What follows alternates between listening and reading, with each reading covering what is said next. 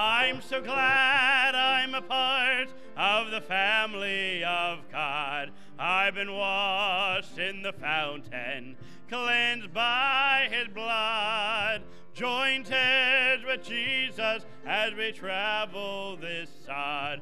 For I'm a part of the family of God. I'm saved by grace, the grace that flows from Calvary. I'm saved by grace, such grace divine. I once was lost, but now a glorious light I see. I'm saved by grace. I know that Christ is mine. I am saved by grace. Amen. 250 in your hymnal, 250. There's within my heart a melody Jesus whispers sweet and low. Let's all stand together as we sing 250 on that first. There's within my heart a melody Jesus whispers sweet and low. Fear not, I am with thee, peace be still. Jesus, Jesus, Jesus, sweetest name I know, fills my every longing, keeps me singing as I go. All my life was wrecked by sin and strife, discord filled my heart with pain. Jesus wept across the broken strings, keeps the chords again. Jesus, Jesus, Jesus, sweetest name I know, fills my every longing, keeps me singing as I go. On that lad, soon he's coming back to welcome me, far beyond the starry skies. I shall wing my flight to worlds unknown, I shall reign with him on high. Jesus, Jesus, Jesus, sweetest name I know, fills my every longing, keeps me singing as I go. All right, good singing this morning. Good to see you in church today. And we had a wonderful concert last night with the Down East boys, and good time together. And now we're looking forward to a good service together here today. Appreciate you making your way here this morning. Let's open with a word of prayer, shall we? Our Heavenly Father, we're grateful for another Lord's Day that you brought us to, and we bow before you in prayer here at the beginning of our service, and we want to thank you for the salvation that we have in Jesus Christ. Thank you for the privilege that's ours to gather together here, the freedom we have in our country to still assemble in the name of Christ. And we pray, Lord, that you'll meet with us now this morning, that you'll help each of us to have our hearts open and yielded to what you would want to say to each of us today. Lord, we pray you'll control the music and our fellowship together. Honor the preaching of the Word of God once again. Lord, we simply would ask that you would be pleased with the service today. That Christ would be lifted up, that all men would be drawn unto him. So control every aspect of our service, and may it be for your honor and glory. I pray it in Jesus' name. Amen. Amen. All right, you may be seated. 411 in your hymnal, 411. I have a message from the Lord. Hallelujah. It is only that you look and live. 411 together on that verse. I have a message from the Lord. Hallelujah.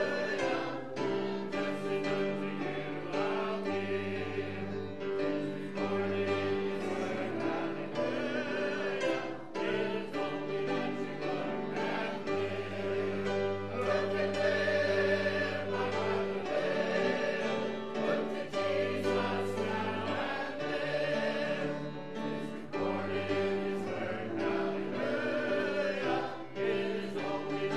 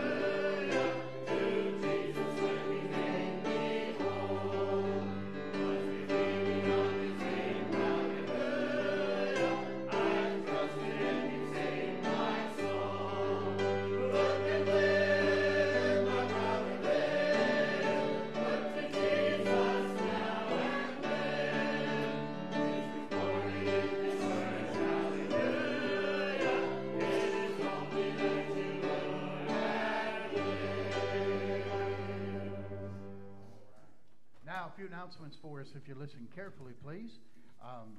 We have our service tonight at 6:30. There's no 5:30 class this evening. If you will excuse my wife and I, we have a niece in Louisville, Kentucky that is getting married at 3:30 this afternoon. And so that's about a 3 hours and 20 minutes, 3 hours, 25 minutes. And so we have to get out of here pretty close to noon to make it to the church on time, all right? And so if you will allow us to just kind of slip out right after the service, we're going to hit the road. Tonight, 6:30, you're going to hit your evangelist, Freddie Dutton. Brother Dutton's been in the ministry many, many years, wonderful preacher. You're going to enjoy Brother Dutton tonight. So be here in your place this evening at 6:30 for the evening service. And then, fellows, remember next Saturday morning at 8:15 is the men's breakfast. The sign-up sheet for that is downstairs, and you sign up for that. And make sure you get your name on there. We'll have a great time together for men's breakfast this Saturday at 8:15. This doesn't sound quite right. Does it sound right? What do you got? You guys working on that? Are you? Okay. All right. And then, so that'll be Saturday, and let's see. And then I want to talk about the ladies' high tea.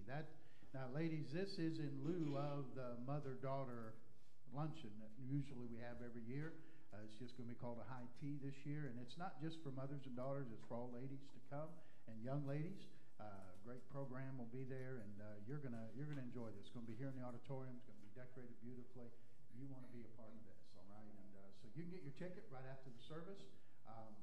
Mrs. Wallace will be selling the tickets, and so see her afterwards and get your reservation. Space is limited because we're in this auditorium here, and so you'll want to make sure you be a part of that on May the 2nd. Okay. And then I want to say a word. We talked about it Wednesday evening. We got word this week as we've had fellows, as many of you know, been working on our church bus, the big 72 passenger one, and it is, in the words of car repair, bus repair, it is toast. Okay, it's gone. It's beyond repairable, and so we are in the process of trying to get ourselves another bus. Brother Warren Starm of Keep the Buses Rolling has put us in touch with some folks who have buses, and we can get a 2002 or 3, I think it is, bus for $4,000. And I got some pictures sent to us of that, and we took an offering Wednesday night for that, and we got just a shade over $500 on Wednesday night towards that bus. We're going to be receiving money today. If you'd like to help us with the purchase of a bus, we would appreciate that. Today, I got a text after I got home from church Wednesday night from someone in the church who said everything that's given on Sunday up to $1,000, they'll match it. So if we can raise $1,000 today, then they'll match that to $1,000, and we'll have $2,000. All right. So if you could help with that project, if the Lord had put on your heart, if you want a envelope for that, there are envelopes on the back table back there. When we shake hands, if you'll grab one of those, you can put it in there and just put bus on it, and then we'll put it towards that special offering for our bus. Brother Linke is doing a great job on the bus route with his wife, and they're bringing kids in, and it's going to get it just, we don't have any room in that little bus to bring very many kids in, and we need that bus. And so trusting God that we'll get that money raised today, and then be able to go get that bus this week and get it back here, and then it has to go through we have to, in Ohio, you got to do stuff to it before you can put it on the road, and then get it inspected and all those good things. So we want to get the process going on that. So if you could help, that would be a blessing. All right. Well, let's take a moment now. We'll welcome any guests we have with us today.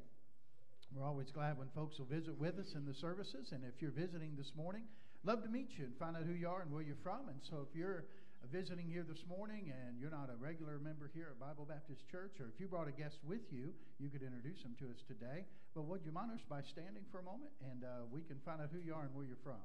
All right? Right down here. Doug has somebody with him. This is my daughter, Ariana. Fantastic. Great. Ariana, good to have you today. Thank you for coming. All right? Okay. Who else do we have? Back here, Rick. And this is my mom, Kathy. Oh, wonderful. Good to have you, Kathy. Thank you for coming here today. Great. Marvelous. Okay. Anybody else? Donnie, you want to introduce them? Yes, this is my wife, Gretchen Slabaugh. Fantastic. Gretchen, good to have you. Thank you for being here. Good. All right. Harry, you got somebody with you? All right. Gene, good to have you today. Great. Good, yeah. All right. Good. Okay. Now, if you'll take just a moment and fill out the welcome card, we sure would appreciate that.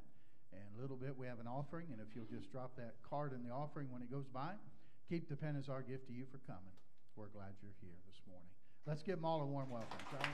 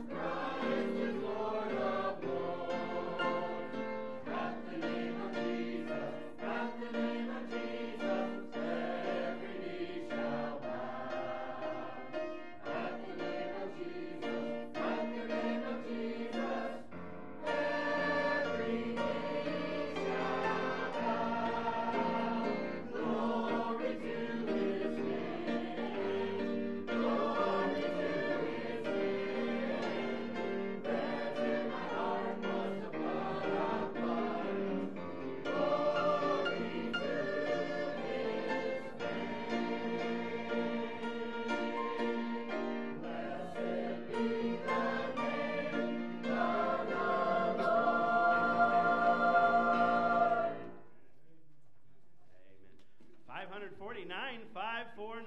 Whosoever heareth, shout the sound. Whosoever will may come. 549 together. Let's sing that first and last together. Whosoever heareth, shout the sound.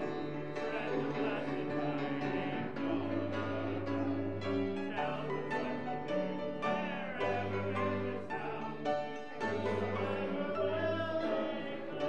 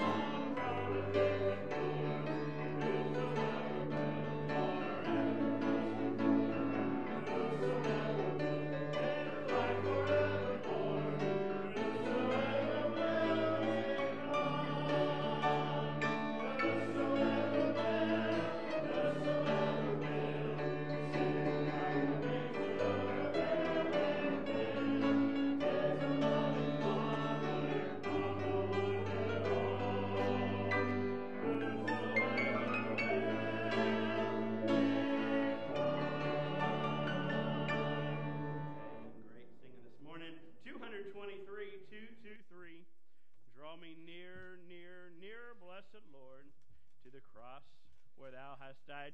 223, let's all stand together one more time as we sing. On that first together. I am thine, O Lord, I have heard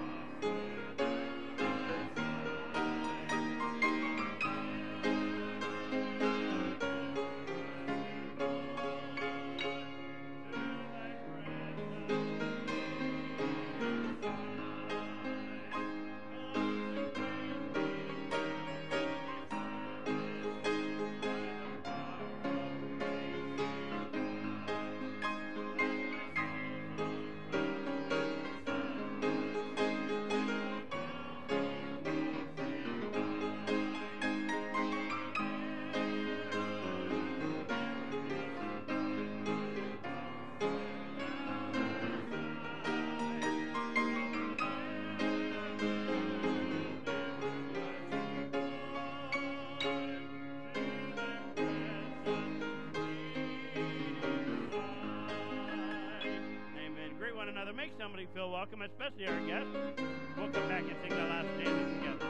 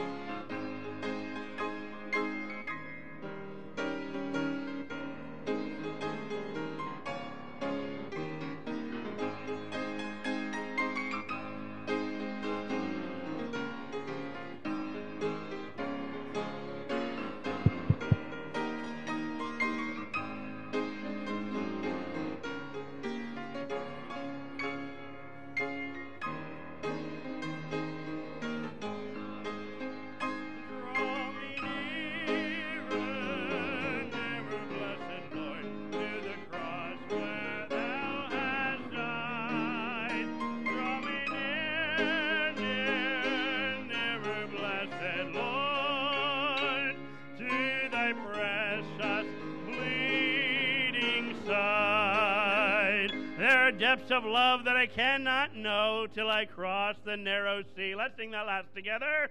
There are depths of love that I cannot know till I cross a narrow sea. There are heights of joy that I may not reach till I rest in peace with thee. Draw me nearer, nearer, blessed Lord, to the cross where thou hast died. Draw me near, near, nearer, blessed Lord, to thy precious bleeding Son. Let's sing that chorus one more time. We're going to sing it without the instruments. All together, lift that up. Draw me nearer, nearer, blessed Lord, to thy cross where thou hast died. Draw me near, near, nearer, blessed Lord, to thy precious bleeding side. Everybody said? Amen. You can be seated. We'll have the ushers come, be ready to receive our offering today. Brother Linke spoke in my ear there when he came down from the choir that they had 18 on the bus this morning, and it's only about a 12-passenger bus, so I'm not asking any questions. I'm just rejoicing they had 18 on that little bus today. So just appreciate doing what the Lord lays in your heart to do, and help us with the purchase of that bigger bus. That'll be a blessing. All right. Let's pray for the offering this morning. Father, thank you for the privilege that's ours to give. And Lord, thank you for people who have a heart for God in this place.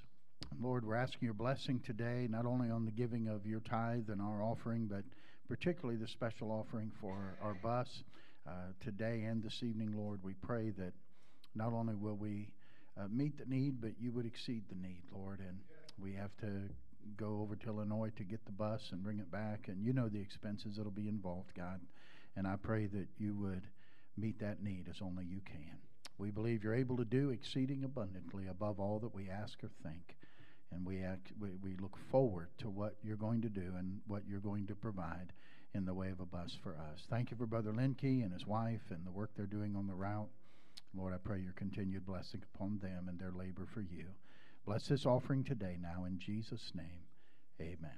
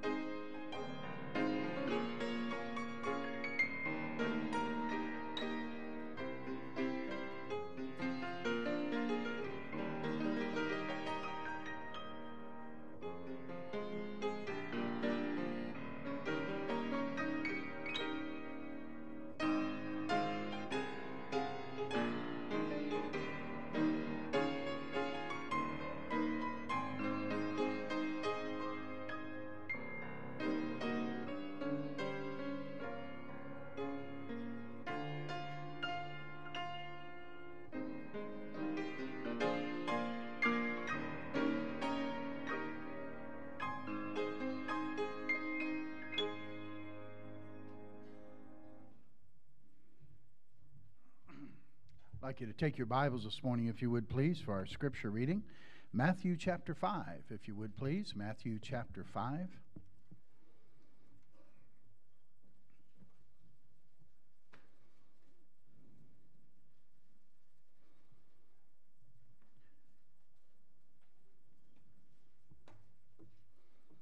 In Matthew 5, we're going to read the first 12 verses, and we read these responsively. We'll begin together on verse 1, and I'll read 2, and we'll alternate until we end together on verse number 12.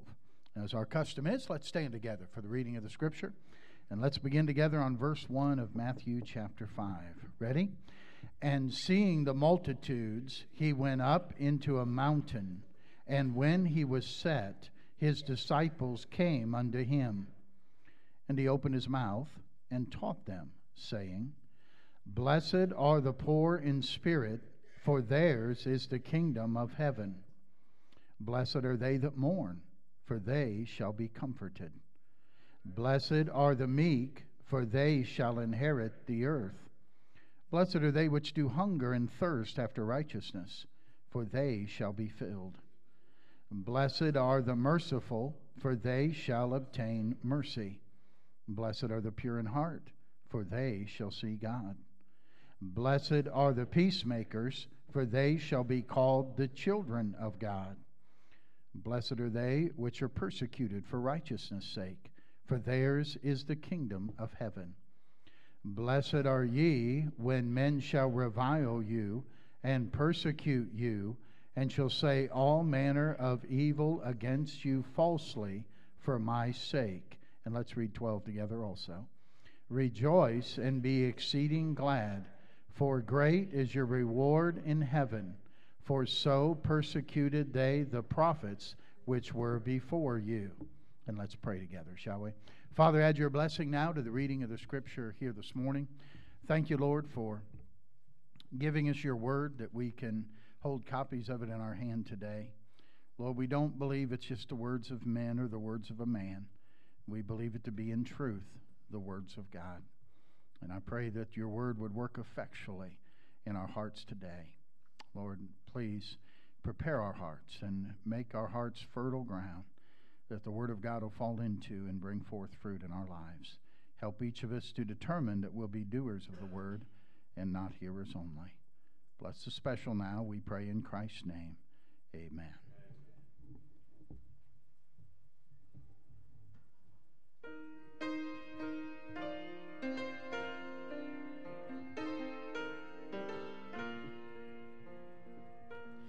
Is my desire to live for Jesus.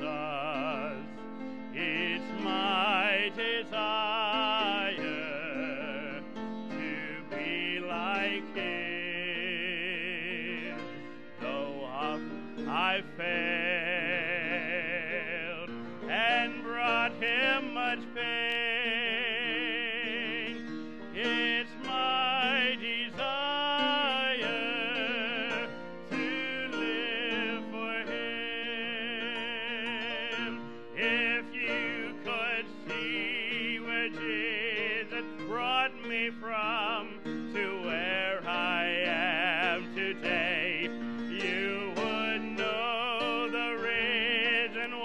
I love him so. Now you can take the world's wealth and riches. I don't need earth's fame. It's my desire to live for him. It's my desire to help someone today, someone who may have failed to see the way. I too once was lost, but I found my way back to God. It's my desire to live for him. If you could see where Jesus brought me from to where I am today, you would know the reason why I love him so. Now you can take the world's wealth and riches. I don't need earth's fame. It's my desire to live for him. Now you can take this world's wealth and riches. I don't need earth's fame. It's my desire. It's my desire to live for him.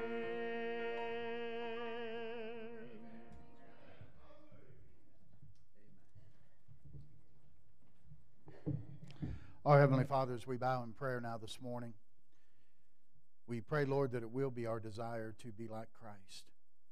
Lord, my prayer would be that as a result of folks being in church this morning and hearing the Word of God and singing the songs of God and fellowshipping with the people of God, that all of us would be a little bit more like Christ. That as we leave this place in a little bit, that we would be more conformed to the image of your Son.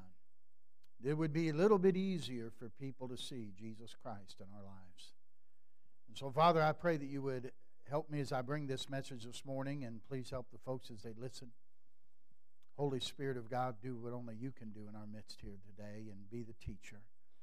Take the Word of God to each individual's heart. Lord, I pray that we wouldn't just sit this morning and say, well, another message, another sermon, and let it roll off our back like water rolls off the back of a duck. But the Lord, we'd let it penetrate our heart. We would ask you that speak to us and give us something from the message today that'll make us a little bit more like Christ. So please help us as we look into the only book you've ever written. And we love you today, Lord. Speak to us, and I'll thank you for it. Amen. Matthew chapter 5, if your Bible's still open there, is what the beginning of what is called the Sermon on the Mount. It's just a sermon that Christ preached on the side of a mountain, and it takes up Matthews 5, 6, and 7, 3 chapters that Jesus taught. Now, I want to make it clear, this is not telling, Jesus is not teaching here how to become a Christian. All right? This isn't, the Sermon on the Mount is not about how to be saved. It is about how to live once you are saved. What Jesus gave here in the Sermon on the Mount, where he is dealing here with the blesseds or the happiness, he's saying, this is how those who follow me are going to live. This will be their characteristics. Someone said these are beatitudes. They're really be-attitudes. They're attitudes that ought to be in our lives if we're followers of Jesus Christ. All through this time in Matthew, in this sermon in Matthew that Jesus gives, you'll hear him say things that you've heard it said by them of old. and he'll give an Old Testament quotation or something that the Pharisees would say. But then Jesus would say, but I say unto you. In other words, this is how the Pharisees live. This is how those who under the law want to live. But my followers, here's how you're going to live. And he lays out what our attitudes ought to be, and what ought to come out of us because the gospel has been believed in us. All right? And by the way, when you believe in Jesus Christ and you trust Him as your Savior, He comes into our life. The Bible says by faith He dwells in our heart. And guess what? There's changes that take place in our life. And it becomes obvious to all that we begin to follow Jesus Christ. And when our heart is affected, it ought to affect our attitudes. It ought to be seen by others. And so there's 3 new attitudes that we're going to focus on this morning for our message today. And it begins in verse number 6, where the Bible says, blessed are they which do hunger and thirst after righteousness, for they shall be filled. The first new attitude that Jesus gives us here, He said, fellows, you're going to have a new attitude that is upward. A new attitude that is upward. You're going to have a change in your desires. What is that? You're going to hunger and thirst for righteousness. You're going to hunger and thirst for God. You're going to have a hunger and thirst for the things of God. Now, this interesting. This hunger and thirst here is not the kind of thirst you feel just on a hot day. If you played a ball game on a hot day and you're very thirsty and you want to get something cold to drink, it's the kind of thirst that you might feel after you've been in the desert for about 3 days and you haven't had anything to drink. And you're ready for even a drop of water. It's not the kind of hunger that when you just missed lunch, okay? Or the kind of hunger you feel when you sat in church all morning and then you go out for lunch on Sunday. I never have figured out what sitting in church had to do with making you so hungry on Sunday, but it happens that way. But it's not that kind of a hunger. It's the kind of a hunger that you've gone days without eating. It would be maybe closer to what we would say someone is parched or someone is starving. We use that word starving sometimes, but we don't know what starving is in America. All right? And Jesus said, blessed are those who have that kind of a hunger and that kind of a thirst for God, for righteousness. One of the I think genuine proofs of salvation is that you begin to have a desire to know God and a desire to please God. We talked about in our Sunday school class this morning that the Lord, part of salvation is regeneration. It literally means to be regened. Okay? You get different genes when you get born again. And what it means you get desires for God that you didn't have before you got saved. Why did you get up and think you ought to come to church today? See, what gave you that desire? That's because God put those genes when you were born again into you, and you got up and wanted to go to church. You know what? Before you were saved, you didn't think about getting up and going to church. You were there are a vast majority of people in the Columbus area this morning that are not in church. That's not their desire. They still have the old genes. And listen, the old man, the old nature, the unsaved man, the Bible says he is at enmity with God. This is not where they want to be and not the desire that they have in their heart. And so one of the proofs of salvation is we have a desire to know God and we have a desire to be right with God. It doesn't matter. Listen, there may be times you'll drift away a little bit, but that always pulls you back. It always brings you back. And you say, no, I know that it's not right. And listen, some of you have been there and you've lived through that and you get away from God and you know what? Man, you don't feel good. You feel miserable. You know you're not right. And there's always that draw saying, come back to God. And I know I need to get back to where I should be. I want to ask you a question this morning. We have a glass of water here. Isn't that a fine looking glass of water? How many of you own a home? Let me see your hand. Well, you and the bank share it. That's okay. All right. How many of you would trade me I'll give you that glass of water and you give me your house. Nobody, huh? Huh. Now, you say, well, that'd be foolish for me to do that.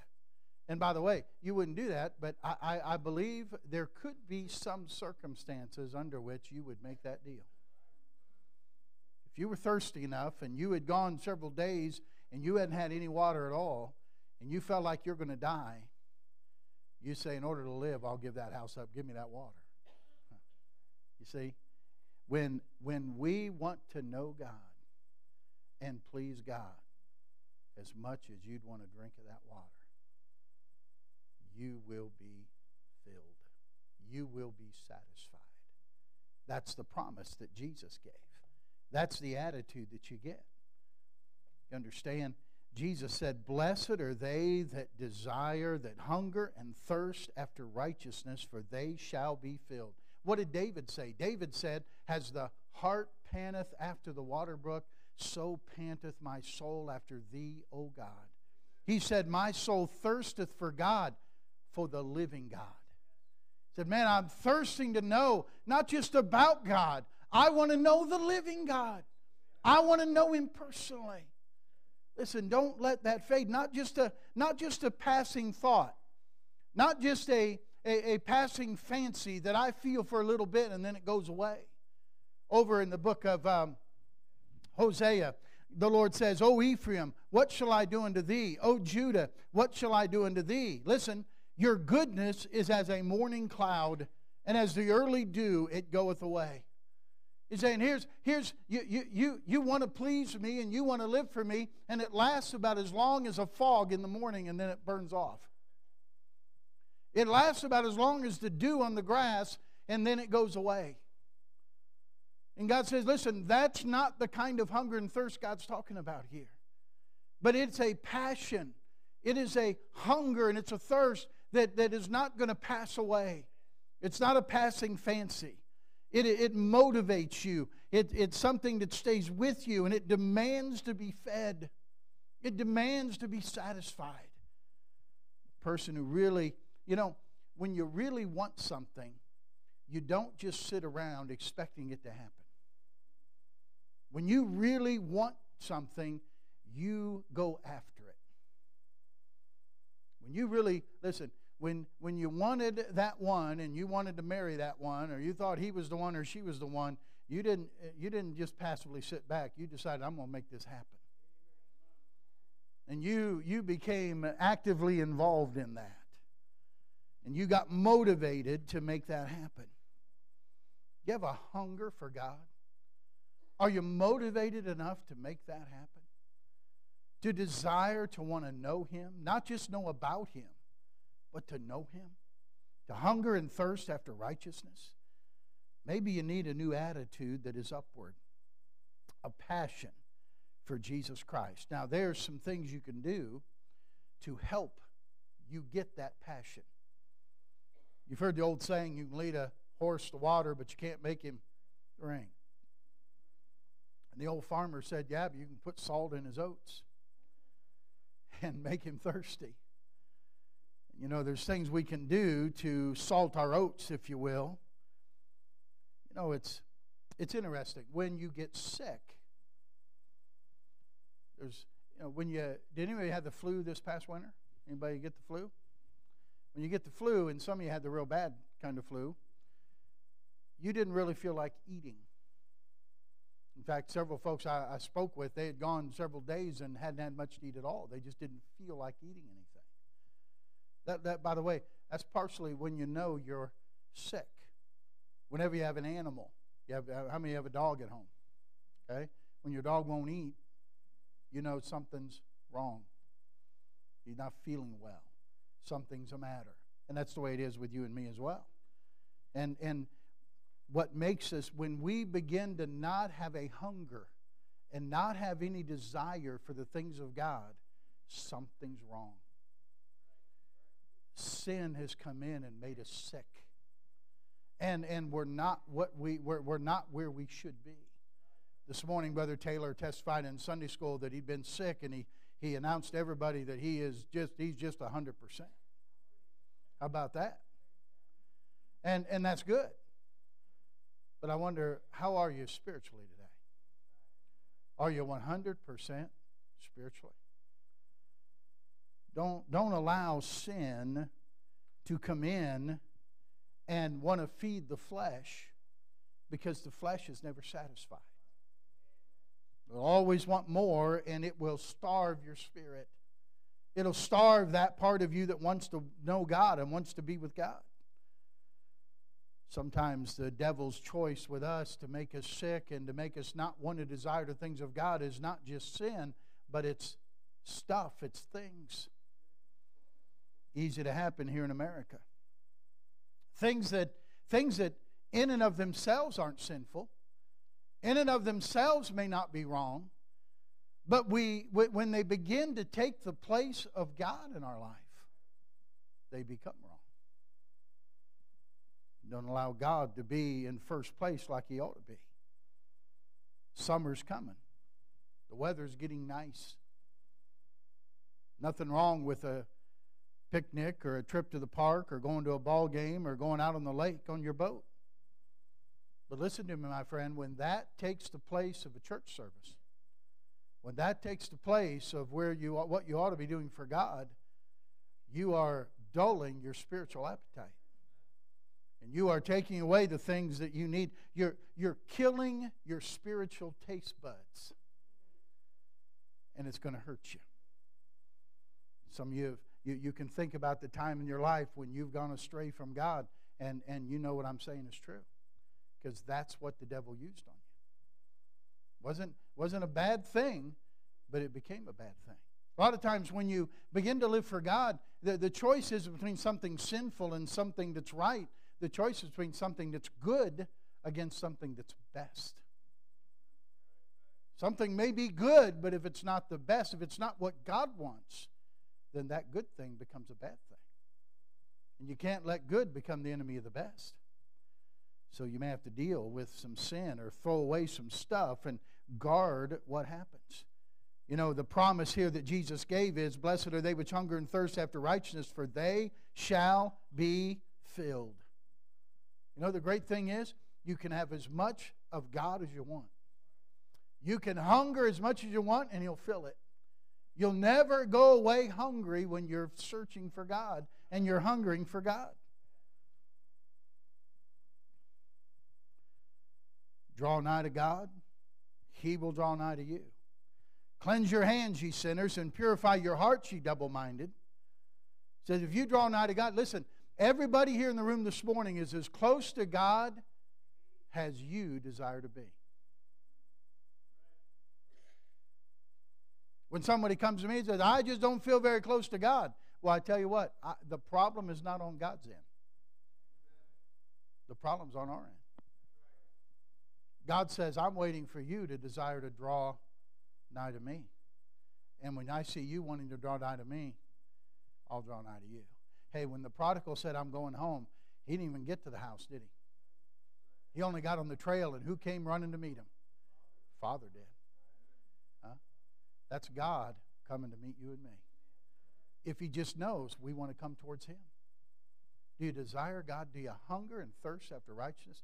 If not, listen, you need a new upward attitude where you desire the things of God and a change in your desires. Then he goes on in verse number 7 here in Matthew 5 where he says, blessed are the merciful, for they shall obtain mercy. This is a new attitude that is outward. Mercy has to do with others. This has to do with a change in our disposition. Our disposition. Mercy is the way you treat somebody who's done you wrong. Anybody ever done you wrong? You don't. If you're past, 6 years of age, probably somebody's done you wrong. If you have brothers and sisters, I'll guarantee you somebody's done you wrong.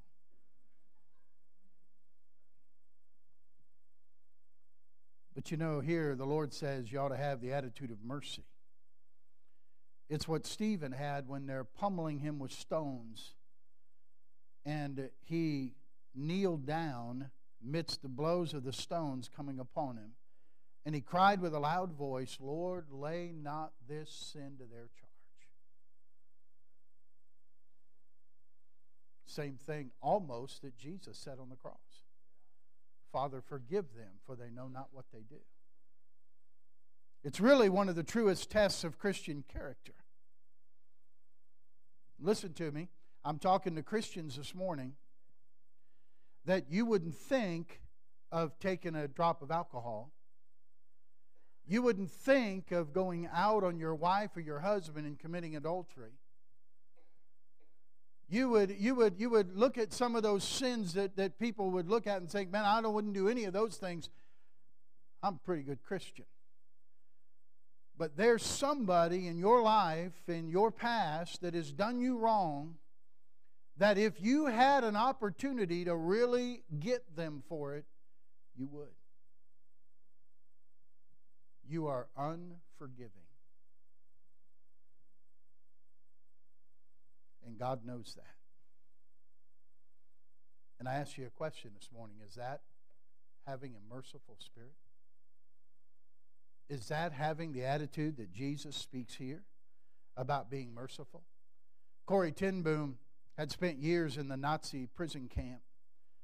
Many times the guards would come in and beat her and her sister. And she said she always remembered one particular man. His face would stand out in her mind.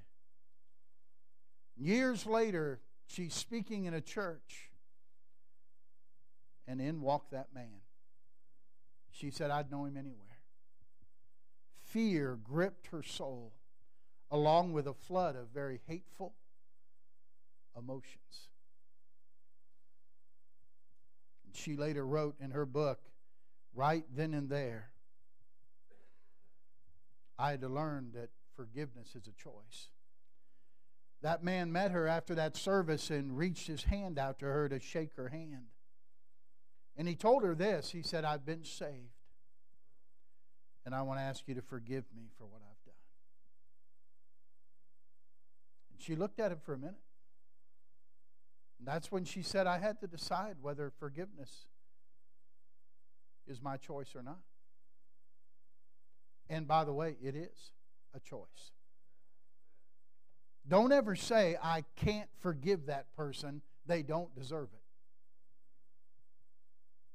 You can do anything you choose to do with the help of God.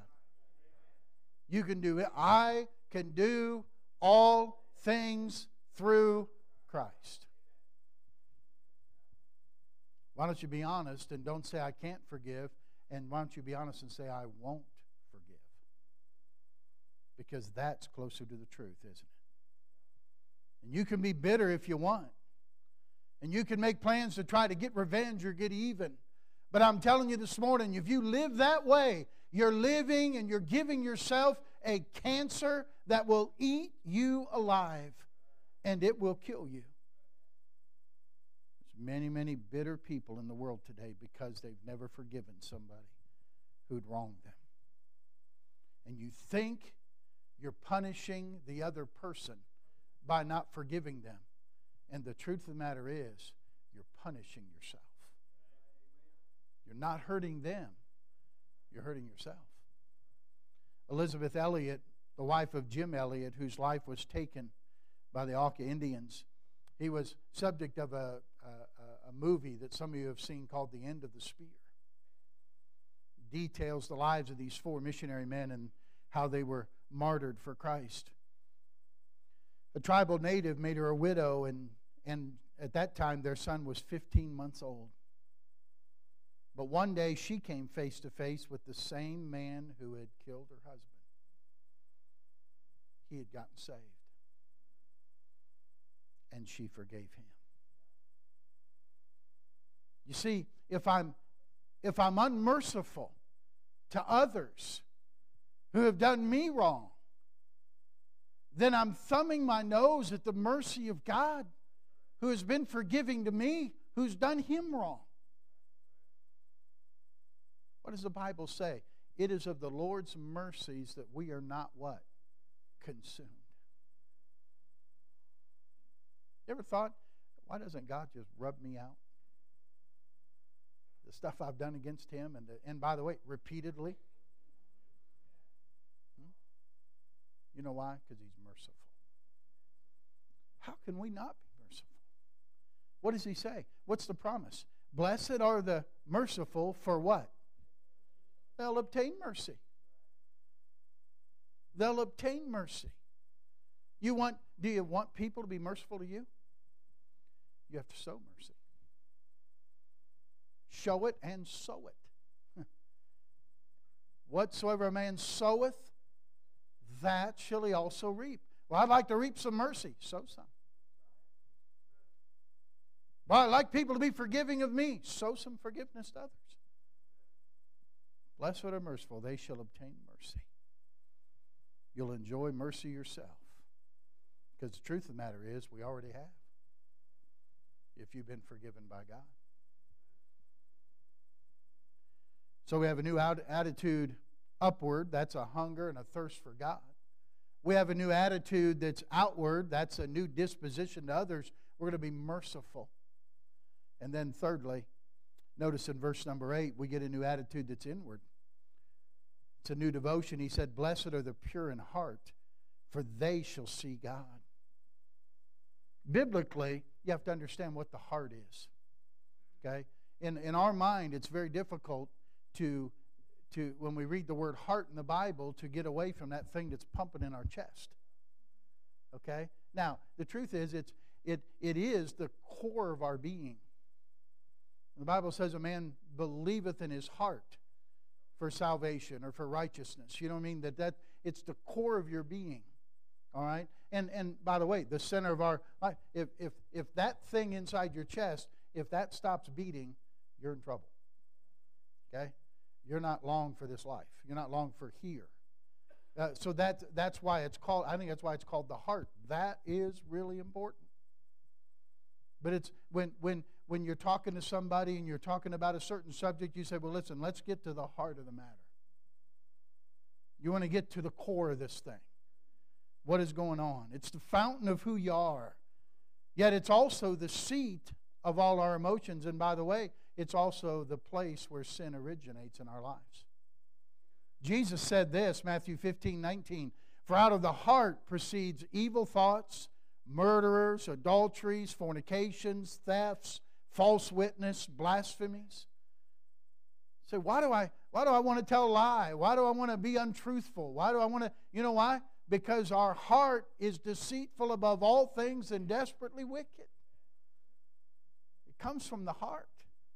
Somebody lets off some curse words and they say, oh, wow, excuse me. Or they say, I don't know where that came from. I always say, I do. Where did that come from? Came from your heart. Came from your heart. Because that's what Jesus said. It's out of the abundance of the heart that the mouth speaks. One of the biggest lies that goes on that some of mankind is waking up to is that they think that man's in trouble because of his environment around him. We listened a week ago to the head of the Department of Corrections in the state of Ohio at a meeting that the Department of Corrections put on. And he said the statement that we've learned that the heart of the human problem is a problem of the heart. He said we're learning that the secular programs that we have in the prisons, they're not getting the job done because they don't reach the prisoner's heart. And so they're learning and they want the faith-based programs to come in because we know that changes the heart. And if you don't change the heart, you'll never change a life.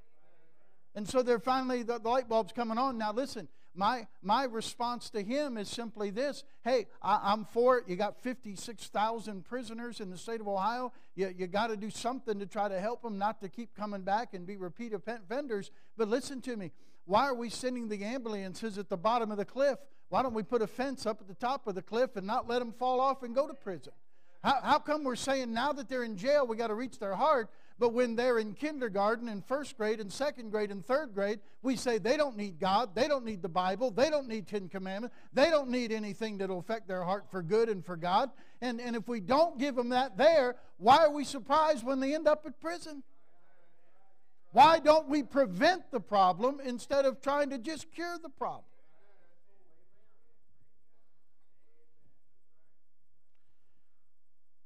They think education will solve any problem. You take a thief and educate his head without changing his heart, all you get is a smarter thief. Instead of put on a mask and robbing the liquor store, he'll get a job with some corporation and he'll embezzle the money because he's smart. It's not the environment. Adam and Eve were in a perfect environment and they still sinned. It's not education, and we've thrown money at education for years now. Education's not the answer, not the problem. It's a problem of the heart. When the Bible says here, blessed are the pure in heart, it means a sincere in heart. It means there's nothing hidden. There's no hypocrisy. You know what it means? It means what you see is what you get. What Jesus was referring to here is the Pharisees. The Bible says that Jesus warned them, you may clean the outside, and you outwardly appear everybody to be righteous, but inside, he said, you're full of dead men's bones. You're as filthy and as wicked inside as you can be.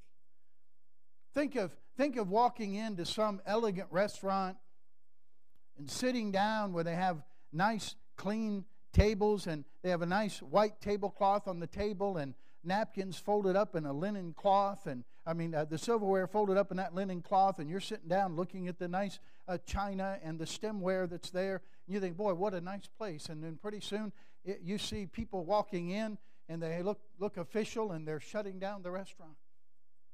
You say, man, what are you shutting down the restaurant for? They said, have you seen the kitchen? And the health department comes in to shut down because the filthiness that's in the kitchen. It's not the dining room that's the problem. It's what's in the kitchen. Hey, listen to me, friend. It's not what people are looking at outside. It's what's in here that God's looking at. Later on, Jesus is going to say, your Father which seeth in secret shall reward you openly. God says, I'll give you the blessing, not on what you appear to be in public, but what you are in private, when nobody sees. The pure in heart says, what you see is what you get. Simply means be forthright, be honest, and keep a clean slate. They used to call it keep short accounts with God. Keep things confessed to the Lord. Keep things confessed to others. When you've been wrong, ask forgiveness. Admit you're wrong. And what happens is, when you live that way, and you live honestly, and you live without hypocrisy, and you live not trying to ever hide things and be a double life, you know what the Bible says? It clears your vision. It's like a good set of wipers on your windshield. Huh? Blessed are the pure in heart, for what? They shall see God. See God work in your life? Be clean. Keep the way clear. Let nothing between. Keep that purity of heart.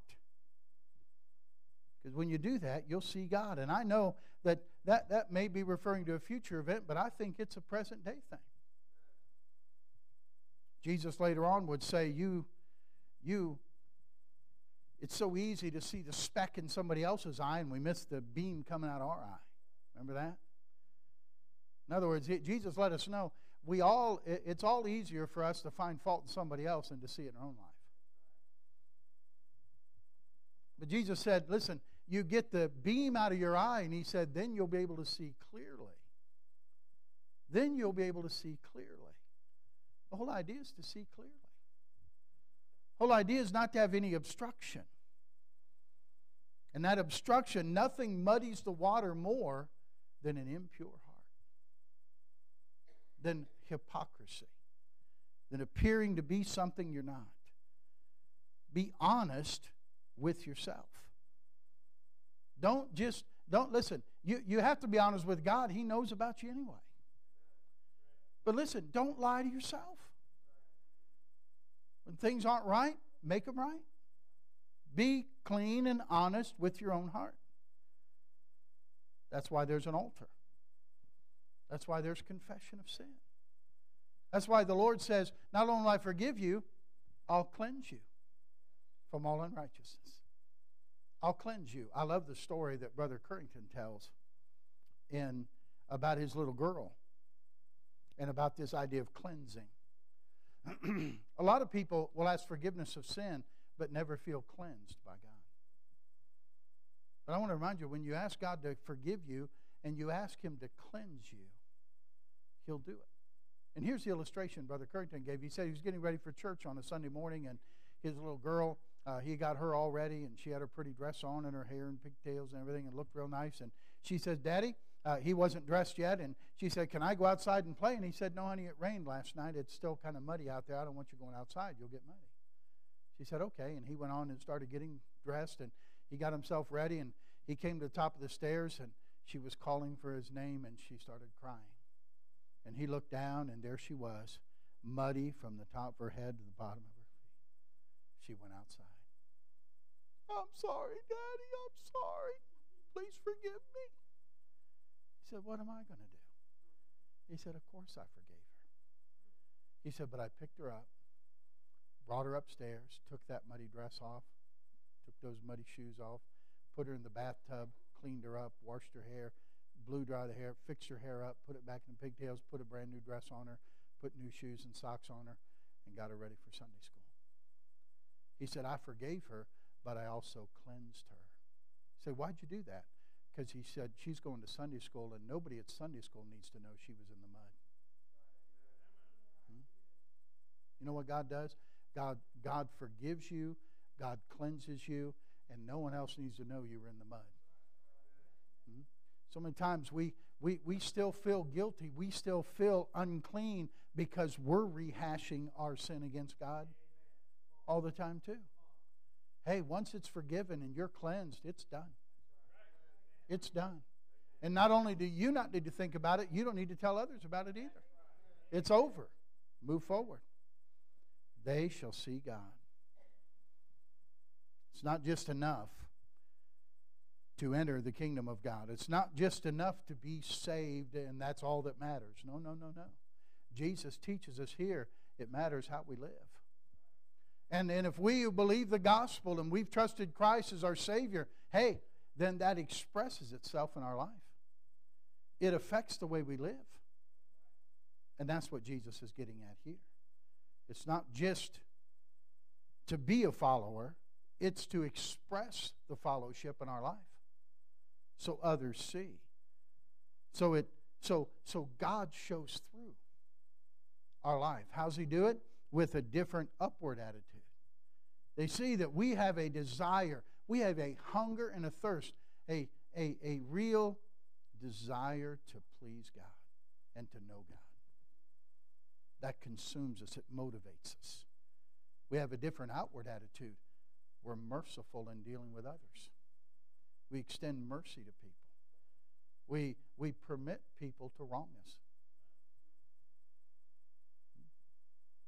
Knowing that as we want mercy, we better extend mercy. And then we get a different attitude inwardly. Honest with myself and honest with God. Being pure in heart. God desires truth in the inward parts. If you're here today and listen, you know Christ is your Savior, why don't you ask God to let these attitudes come through in your life to show that you're a follower of Jesus Christ. If you're here today and you've never trusted Christ as your Savior, He's here today. If you call upon Him, He'll save you. We trust you'll make that decision this morning. Let's bow together for prayer, shall we? Father, take the truth now today. Thank you, Lord, for the plainness of the truth here in the Sermon on the Mount. Thank you, Jesus, for speaking these words that we still are learning from 2,000 years later.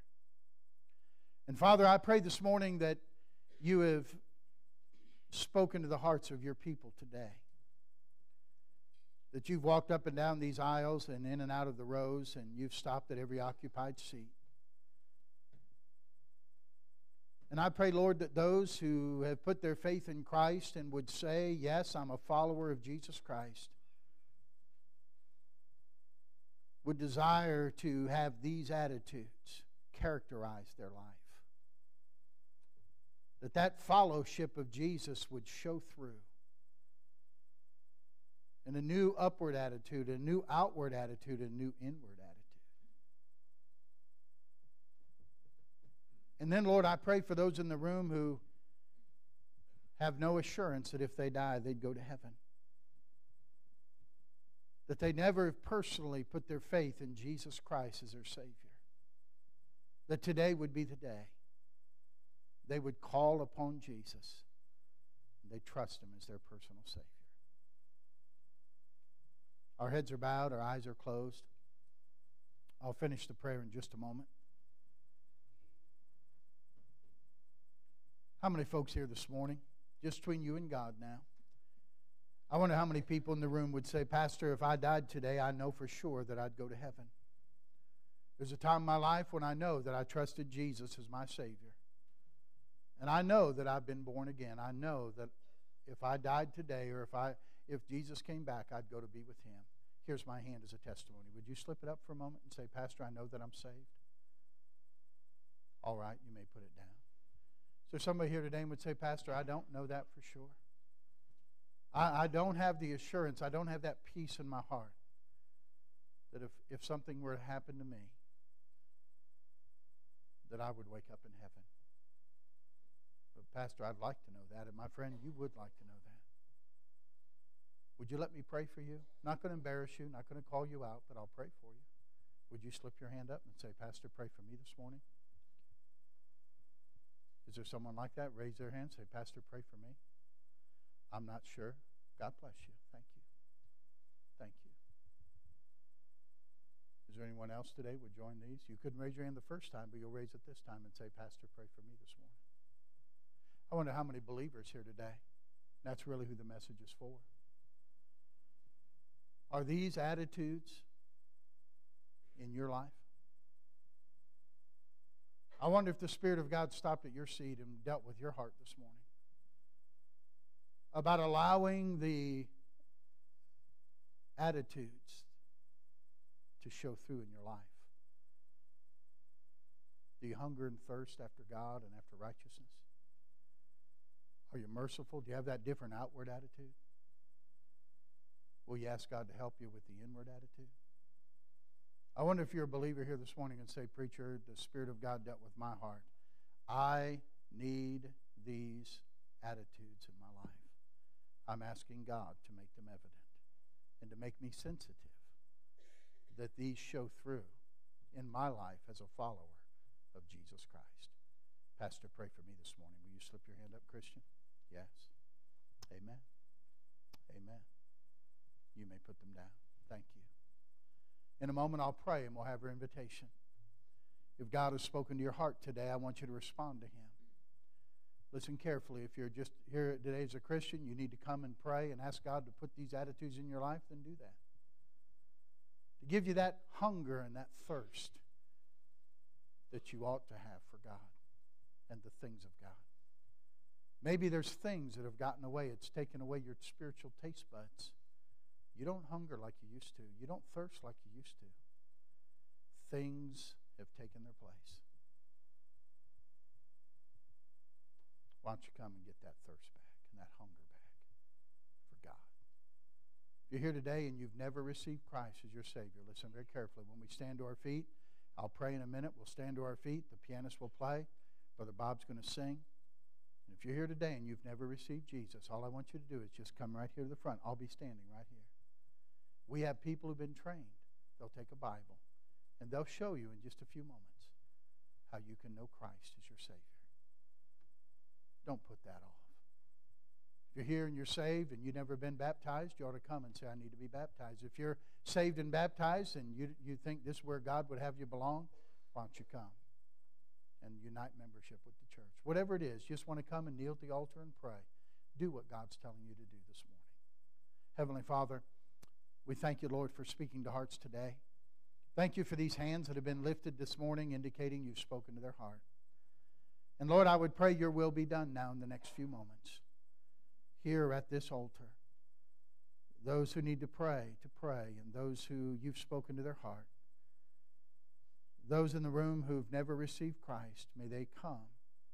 Let someone take a Bible and show them how they can walk out the door in a few minutes with the peace of God in their heart, that they're on their way to heaven.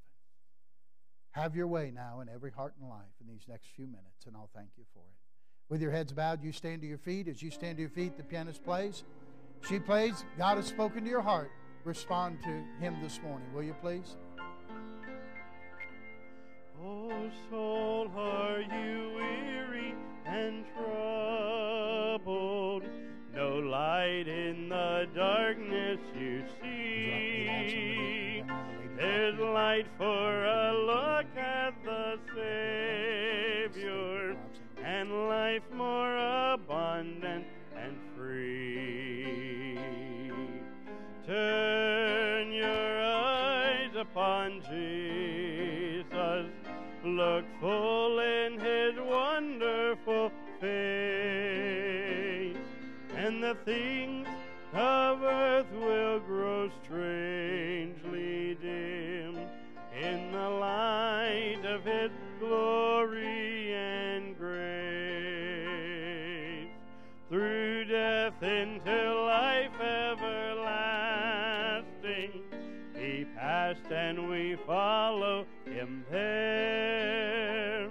Over us sin no more hath dominion, for more than conquerors we are. Turn your eyes upon Jesus. Look full in His wonderful face, and the things of earth will grow strangely dim in the light of His glory and grace. His word shall not fail you, He promised. Believe Him and all will be well. Then go to a world that is dying, His perfect salvation to tell. Turn your eyes upon Jesus. Look full in His wonderful face, and the things of earth will grow strangely dim in the light of His glory and grace.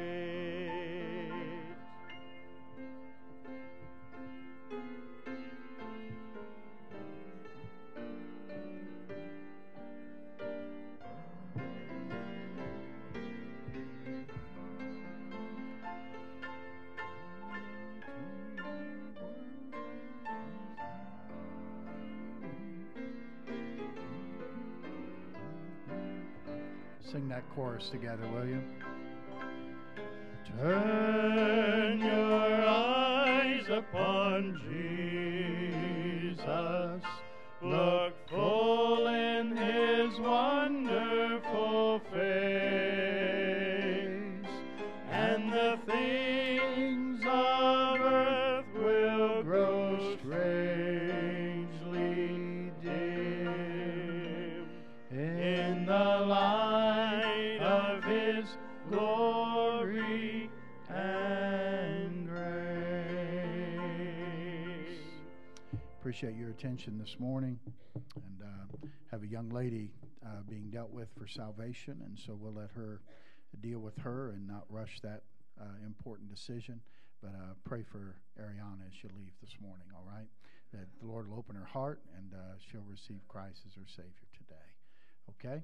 And listen, have a wonderful afternoon. Pray for us as we travel and head down to the wedding, and we'll certainly be praying for you folks, and I'll look forward to later on this evening watching the service and hearing Brother Dutton and be in your place. And thank you again for giving to the bus, and he'll include tonight as well. So if you came today and you weren't prepared to give something and you'd like to do it this evening, that'll be fine. And let's pray that God will take care of that need. Amen. All right, let's pray together, shall we? Father, thank you so much for the privilege it's ours to gather together here on a Sunday. Thank you, Lord, for meeting with us this morning. Lord, it sure has been good to be in church this morning. Thank you for the people of God in this place and for the good spirit that we sense here in the room this morning. I pray for Ariana as she's being dealt with now, that you'll open her understanding and open her heart. Lord, she'll receive the gift of God, which is eternal life through Jesus Christ our Lord. Now, Father, give us a good afternoon, and Lord, bring us back this evening. Be with Brother Dutton tonight. Give him exactly the message that we would need for this evening's hour. And we'll thank you for it. Now we pray these things in Jesus' name. Amen. Amen. I just thought, Diane Stiltner, the tickets for the mother-daughter thing, you take care of that since Miss Wallace is dealing with her, okay? So you see Mrs. Stiltner there for your tickets for the ladies' tea on May 2nd. She'll be down there in the foyer, all right? All right, let's sing I'm So Glad I'm a Part of the Family of God. Brother Bob? I'm so glad I'm a part of the family of God. I've been washed in the fountain, cleansed by his blood, joined hands with Jesus as we travel this sod. For I'm a part of the family of God. Amen. You're dismissed. We'll see you back tonight.